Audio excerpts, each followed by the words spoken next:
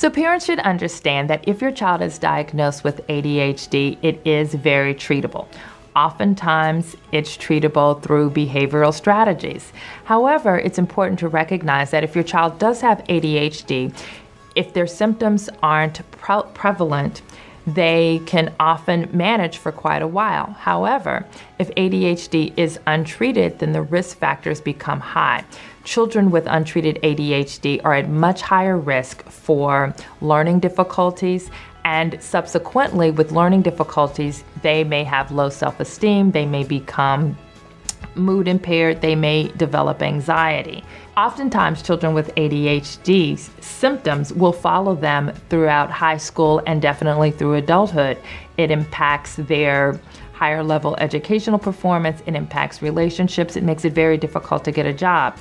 Even greater, ADHD untreated is often a precursor to substance abuse issues and other high-risk behaviors that make life very difficult and can lead to bigger, more significant clinical disorders. Please keep in mind that treatment for ADHD is necessary so that you're not at greater risk for far more significant clinical disorders. And those are some of the risk factors of attention deficit hyperactivity disorder.